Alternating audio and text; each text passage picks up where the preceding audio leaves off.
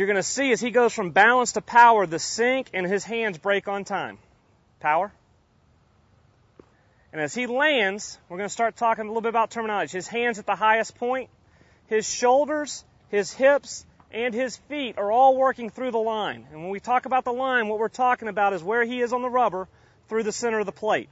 And we want to keep that line and maintain that line on every single pitch we throw, whether the pitch is inside or outside. That's going to be the line that we're always throwing from.